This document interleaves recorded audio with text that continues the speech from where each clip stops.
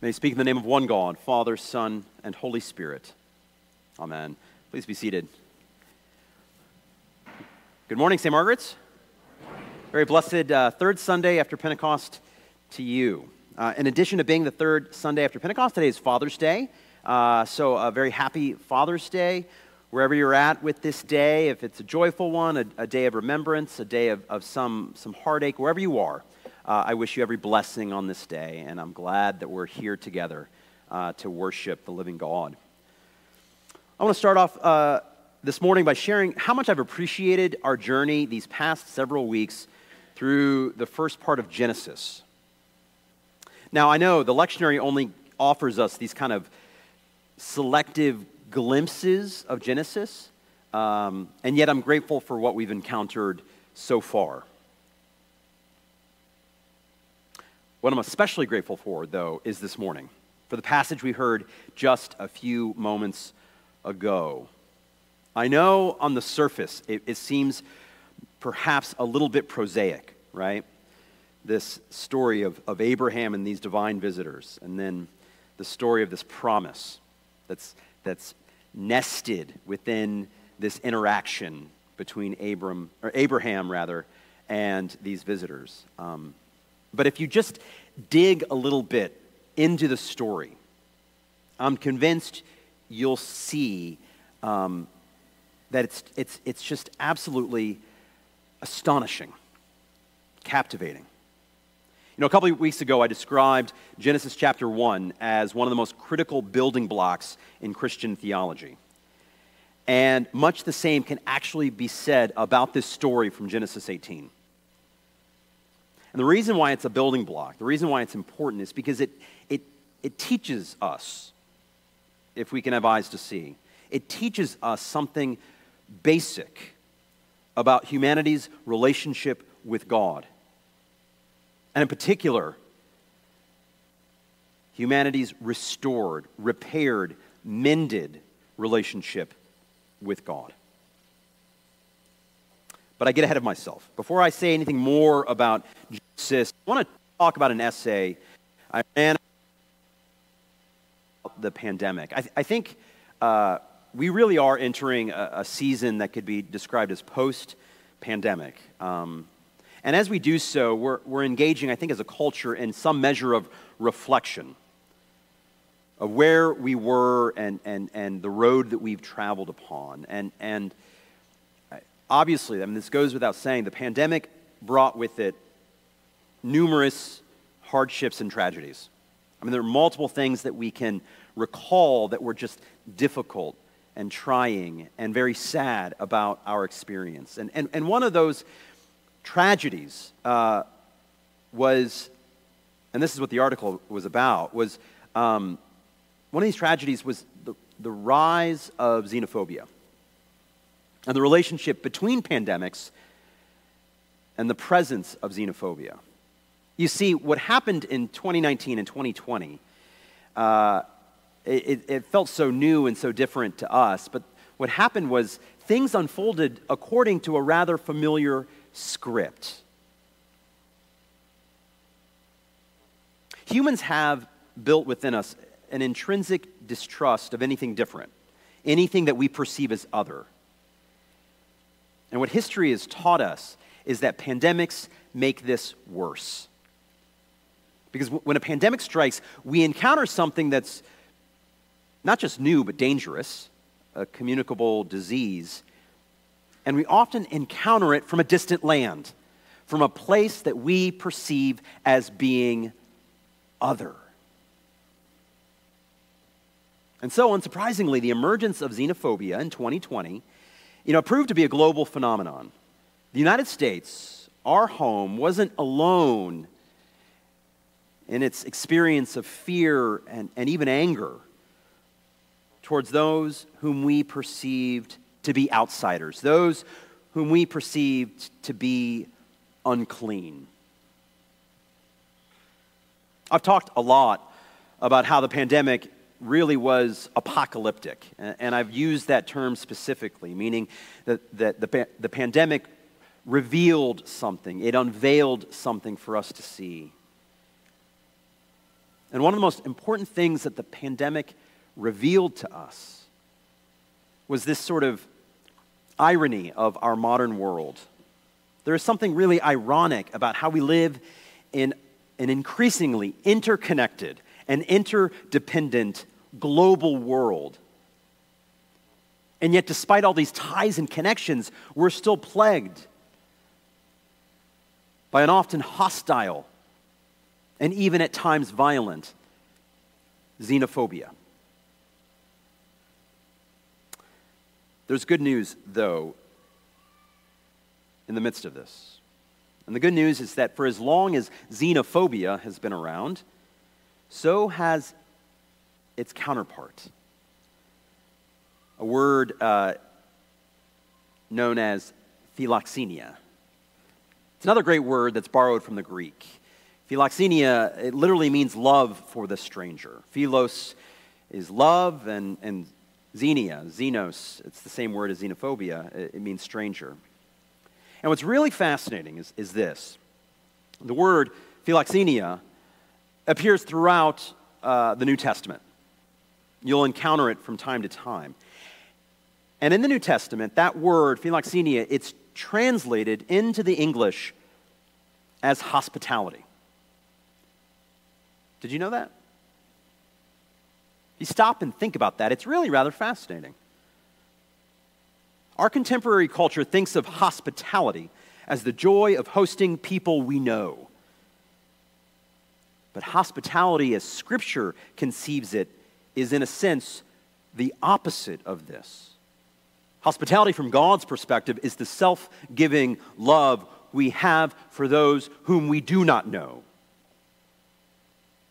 Philoxenia, hospitality, is the act of welcoming, honoring, protecting the stranger. And historically, it's been so important that at times it has meant the difference between life and death. All right, I want us to keep these things in mind. I want us to think about philoxenia and hospitality as we turn our attention to Genesis chapter 18. The first thing I want to share with you is how this story offers us an image of rather dramatic, genuine, authentic hospitality.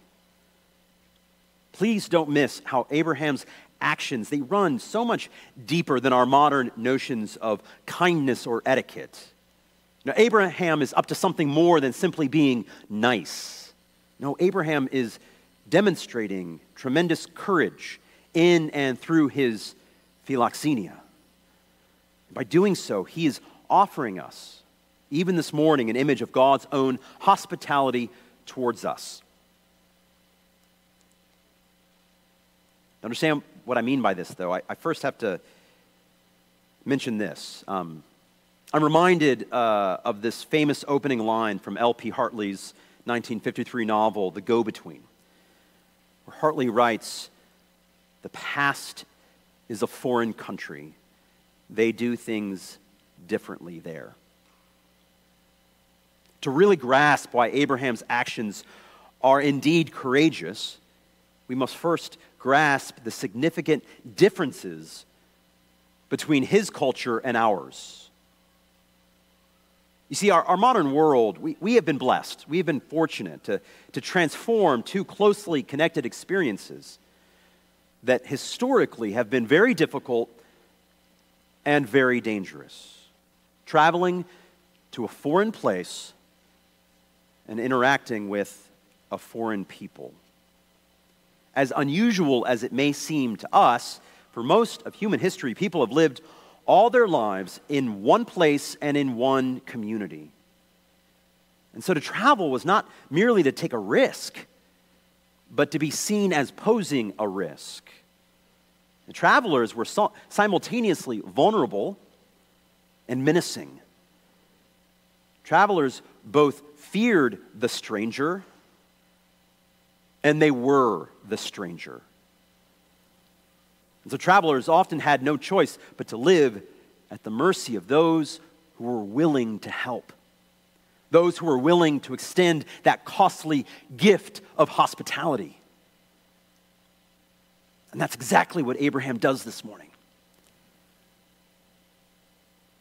What's really astonishing is that, Abraham does not in any way know or believe that he's extending hospitality, philoxenia, to the God of the universe. I mean, think about it. Sarah actually laughs when the Lord says that she will bear a son. No, what Abraham is doing is he's entertaining God unaware. The fact that these three visitors are in some mysterious way a manifestation of the triune God, well, that fact is kept hidden from Abraham's eyes. From Abraham's perspective, he's simply doing what is right, what is difficult, what is dangerous, what is loving. And yes, by extending hospitality, Abraham is taking a profound risk.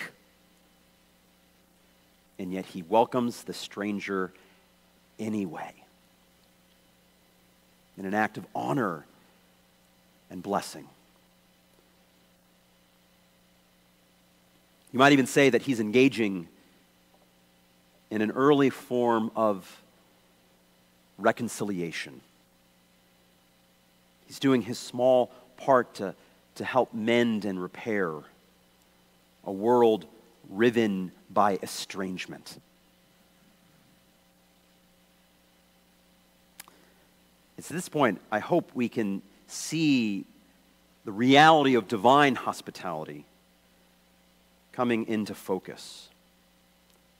The real power of this story is that it's an icon. It's an image of God's unchanging, unceasing stance towards us. All of us. Towards me and towards you. I mean, this unchanging stance is present throughout all of Scripture. In a lot of ways, it's the story of Scripture. It's there in Genesis 1 with creation. And amazingly enough, it continues after the fall. Every moment, every movement of God towards humanity is rooted in a posture of grace and not merit. It's rooted in hospitality and not hostility.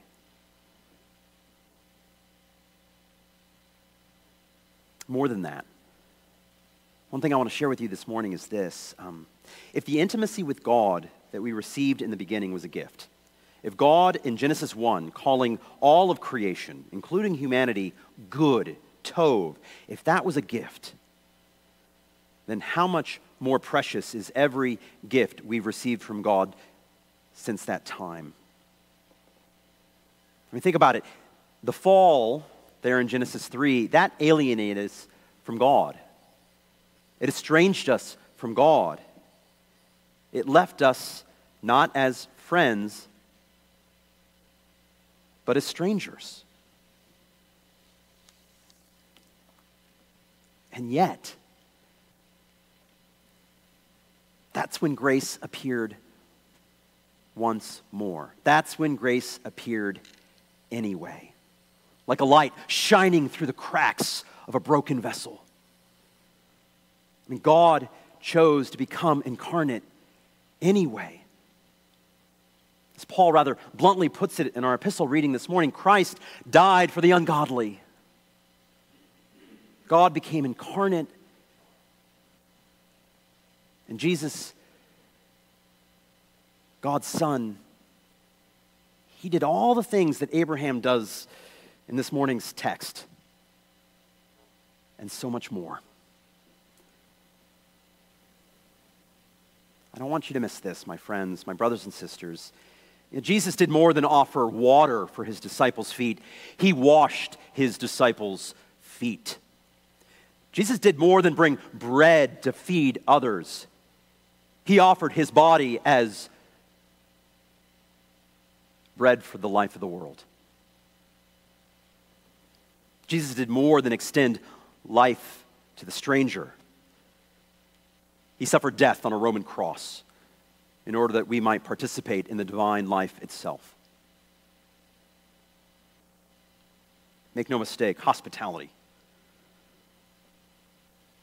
Tearing down walls of estrangement strikes at the very heart of our common faith.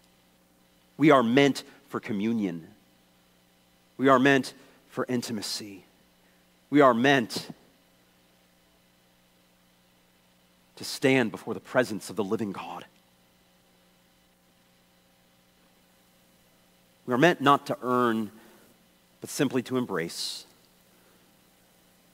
Again, as Paul puts it in our epistle reading this morning, we are justified by faith. We can receive peace with God, and we can stand upon grace.